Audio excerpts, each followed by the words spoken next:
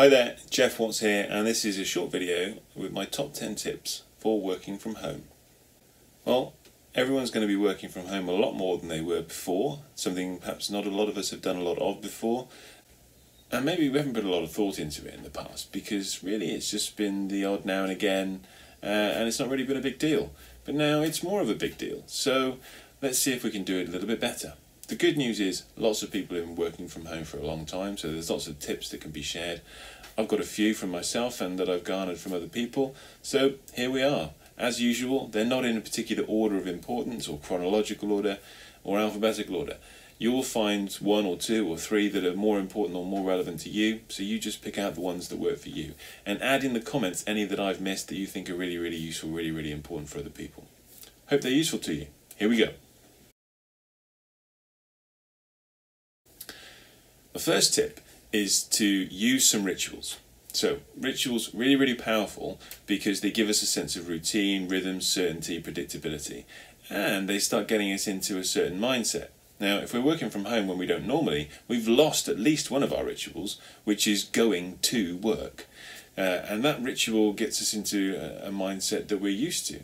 It calms us down because it's something we've done before. We're used to it, and that's the important thing, and it gets us ready for work.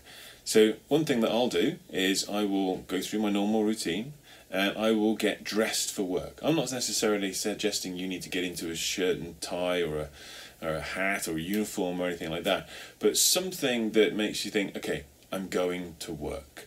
So today I've got a polo shirt and a jumper on. That's probably different to what I would normally wear if I was just lounging around the house on a typical day off.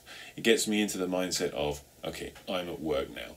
It's not an opportunity to work from your pajamas or work from your bed. Get into the mindset of, I'm at work, and establish some rituals, some routines that will get you into that mindset. Okay, 2 is invest in and use kit. So most of us have some really good technology already with regards to our smartphones and our devices. Perhaps we've got laptops at home, perhaps we've got things that have cameras built in, and cameras are really useful for increasing the bandwidth of communication with other people. So use them. Okay, go from voice call to video call, but make use of the functionality. So if you want to have a separate conversation, then have a breakout room and then come back to the main team space. Have rooms, virtual rooms, where you can go and focus, but you can also get in touch with people really quickly and easily if you have a question, or you can collaborate with other people. So make use of the functionality, whether that be a really good microphone, a really good headset, a really good camera. These things are relatively inexpensive still. My third tip is to commit to less work to begin with. It's not to say that you won't be as productive when you're working from home, because sometimes we can be more productive. But if this is a change for you, if this is a change to how you normally work, then there's going to be a bit of settling in time. There's going to be a bit of getting used to different things, being able to manage your distractions, being able to focus more, being able to work out how to collaborate with one another. And what you don't need, a really long existing list of work that you would normally get through if you were in normal circumstances, because these aren't normal circumstances just yet. So take the pressure off yourself, take the pressure off other people, reduce the amount of stuff that you commit to. What you'll also find there is that you get more stuff done just because you know you've got less stuff to do. And getting stuff finished is a really useful, valuable motivator for people to keep those energy levels high and actually get back into a productive state. So focus on less stuff, get more stuff done. Now, I've already used the word focus, so my fourth tip is to focus in time boxes. So set aside periods of time, whether it's 15 minutes, 20 minutes, 30 minutes, 45 minutes, whatever works for you, and just focus on one task. You know, sometimes it really helps to set a timer. So you often find people with these Pomodoro timers, the thing that looks like a tomato, you turn it like a kitchen timer for boiling an egg. Set the time, work dedicated and focused on that task for that time, and then stop. It's a lot easier to keep your focus if you know that there is an end to that focus. So set yourself and let people know that that is what you're doing for this time, so they shouldn't expect really instant responses from you during those periods of focused time. And that brings me on to tip 5, which is turn off notifications.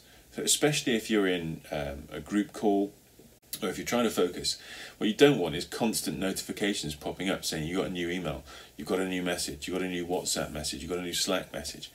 Turn those things off for that period of time so it doesn't distract you. If you do find yourself gravitating towards your smartphone, physically put it somewhere that makes it awkward for you to have to go and get it. Put it on top of the wardrobe or in a cupboard or something. And just, it makes your lazy part of you think, I can't be bothered to go and get my phone right now. I'm going to focus. Make it easier for yourselves to be successful. Tip 6 is have some unfocused time. Now that goes for you, just you, time for you to check Facebook, to check your messages, to check on your gram, to clear your inbox a little bit. Make sure that all of the stuff that you're ignoring while you're focusing isn't just piling up and up and up and up and up. Now that also works for your team as well. So make sure that you have some unfocused time with your colleagues at work. Have chat about nothing to do with work. Just have a bit of a check-in. Make it personal, like you would if you were having a coffee, or you were at the canteen, or you're at the water cooler or something like that, passing each other in the corridor. Make time for little chats. That's really, really important so you don't get your cabin fever, you don't feel isolated from other people. Just because we're physically separated from people doesn't mean we have to be isolated from them. Tip 7 is stay healthy. Now that's a physical health and a mental health. So make sure you stay hydrated. Now I'm in my shed, which is outside the house, so I have to go in and get my glass of water, or I have to go in to get my cup of coffee, whatever it is. Now that's a kind of deliberate choice, because I want to actually go outside and get some natural light and some fresh air on a regular basis. But it's also easy to think, well, I'm in the middle of something, I'll put that off until later. And I find myself dehydrated by the end of the day. So I set myself little reminders. I'll have an hour block, and then I will get up, I will walk around, I will leave, I'll go and get a glass of water, a toilet break, and then come back to it. Whatever rituals help, but make sure that you do stay hydrated, make sure that you do stand up and walk around, get some fresh air, get some natural light. And the other part of staying healthy is the mindfulness, the actual mental aspect of well-being, and let's talk to people. Make sure that you're talking to people. You're not just staring at a screen, you're not just staring at paper and pen. That communication is an important part of staying mentally well. Tip 8 is to set some boundaries. Now that's boundaries with yourself in terms of time boxing, in terms of rituals, in terms of making sure you're staying hydrated and all the things that I've said before, but also setting boundaries with other people. So if you are going to be in a focused period of time, then make sure that people know that.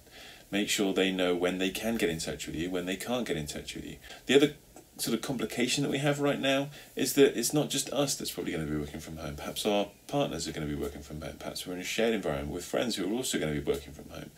Perhaps we have kids who are off school and they need our attention as well. That's all going to reduce our ability to focus. It's all going to reduce our ability to get as much stuff done as perhaps we would. So be transparent about that. Be clear about that. The good news, we're in a situation where everybody is aware that we're facing difficulties. We're facing challenges. So people are more open to the prospect that we're going to be less productive than perhaps we would like to be and what other people would like us to be. But also be transparent with your family. So bandwidth, for example. My kids are off school. My son wants to be playing Fortnite. He wants to be playing FIFA online with his mates. My daughter wants to be using TikTok and streaming Netflix and these kinds of things. And it's all going to be taking a strain on the bandwidth if I'm trying to run a training course or have a coaching session or facilitate a workshop over the internet. So be transparent about when we really need things, how we're going to work things out as a group, because the one thing we don't want to do is fall out with the people that we're living with. So set some boundaries, agree some boundaries, and then honour those boundaries. Tip 9 is know when to switch off. That's not just from the focused parts into the unfocused parts, but another ritual that we're losing if we're not used to working from home is leaving the office. And that ritual actually says a lot to us in terms of I'm shutting down for the day. Now I know a lot of us still have access to our smartphones and we're working on the commute home and often we're checking our emails when we're at home. But now it's even more important to be clear about when we are switching off because the boundaries are even more blurred. Those of us that have worked from home for a long time realise how difficult it is to separate work from home when you're working from home. So be clear about that. Be clear about that with your colleagues, and also be clear about that with the people that you live with. Ask them to help you. Ask them to help you switch off, and call you when you're slipping back into old habits and blurring those lines again. Tip 10 is inspect and adapt. This is new. We're not going to be brilliant at it straight away. So we're going to learn. The more we do something, the better we get at it. But it's even more likely that we'll get better at something if we reflect on how we're doing as well. So whether it's once a week or perhaps once a day to begin with, just have some dedicated reflection time for how well am I doing at working from home? What's working for me? What isn't working for me? When am I at my best? When am I not at my best? How can I do more of what works for me so that I can do this smarter, better, more effectively? Not just for me, but for other people as well. So that time out to reflect and get better, absolutely crucial. So in summary, my top 10 tips from working from home. Use rituals, dress for work, invest in and use kit. Commit to less stuff to get more stuff done. Focus in short time boxes. Turn off notifications, but then have unfocused time. Stay healthy physically and mentally. Set some boundaries for yourself and others. Know when to switch off, and then inspect and adapt how you're doing. Be kind to yourself. It's not going to be easy to begin with, but it's an opportunity. And we will have added another skill to our skill set at the end of all this.